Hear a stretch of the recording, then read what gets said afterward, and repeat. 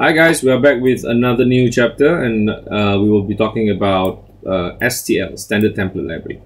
As you can see, okay, we have a slide that you can actually refer to, okay, and it's called Standard Template Library. It is chapter 8, okay, in previous slides, okay. And as you know, Standard Template Library is basically just a common template that has been created with complicated data structures, okay.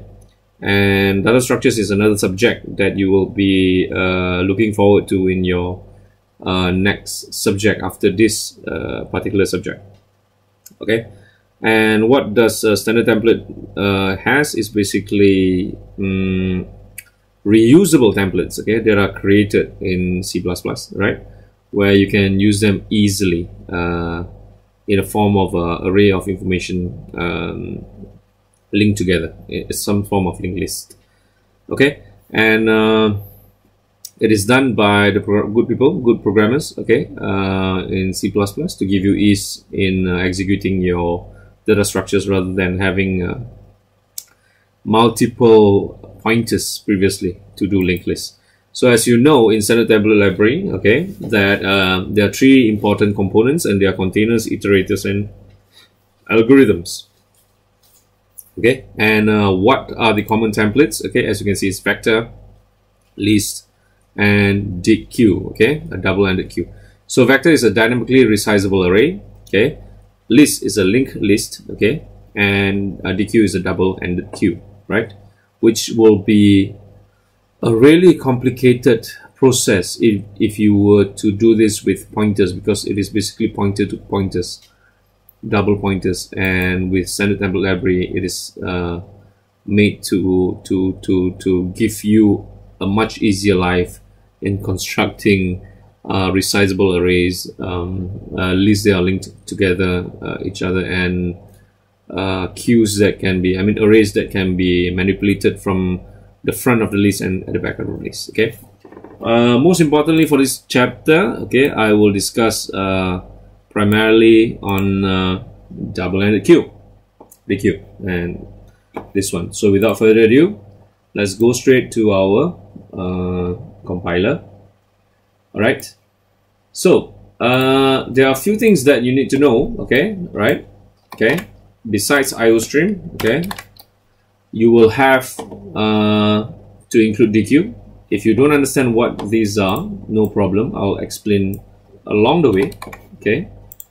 The next one is we might need algorithm, and we also it will be useful for us to have iterator as well. Okay, these are the few libraries that you can include, right? So in IOStream, DQ, for DQ, algorithm, iterator. Okay, and then in main, I'm going to create a counter. I call it I. Okay, and I'm going to create a double-ended queue. How do I create a double-ended queue? Okay, simple, by using the keyword DQ, right? And then the data type of that DQ to be what, and I can name the DQ anything I want. So in this case, I'm just going to name it after myself. I'm going to call it lim, right? And that is what I'm going to do. Hey, all right. So now I'm going to create a for loop that will allow me to show the list to you one by one. So I equals to 0, right? Then I can have I lesser than, oops, sorry, there's some hang. Okay, sorry. I, okay, lesser than, this is something new that you will be seeing, lim dot size, okay, right, and I plus plus, right. Lim.size. Size is basically a function that will return an integer value. Okay, that will return an integer value that determine the number of values there are in the double-ended queue. If it is 5, then it will return 5. There's only like 3 integer values within the double-ended queue, then it will return 3, and so on. And this is a loop I'm going to use to show you, okay, all the lists that we have. So if I run this program now, okay, you will see that I will have nothing because my DQ has nothing. So I haven't displayed anything yet. So I'm going to use cout, okay, and lim, just like an array. You can use it just like an array, I, okay, and then I'm going to like space it with a space for every number, okay. And of course, obviously now in my DQ there's nothing, or there are garbage value, I mean, so if I run the program, there will be no show of anything for you because there's nothing yet. Okay, there are two new terms that I would like you to remember, which is push front, okay, and we have another one called push back, right? And we have something called the pop front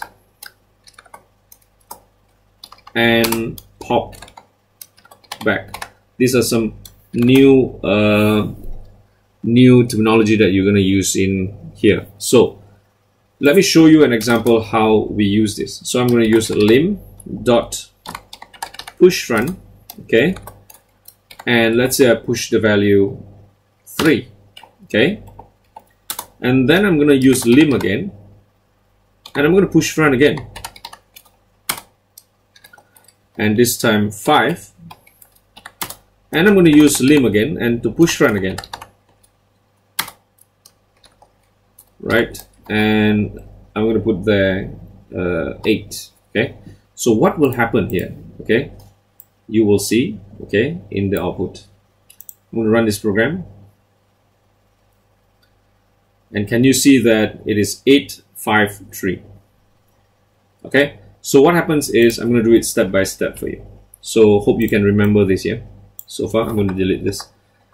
Okay, so first I'm just going to push front 3, therefore I'll have the output 3, okay, and then I'm going to put push front 5. What will happen is I'm going to put the 5 in front of the 3. That is the reason why we call push front.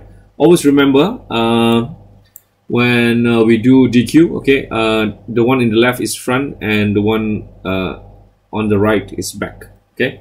So I'm going to push front 5. The 5 will be pushed in front of the 3.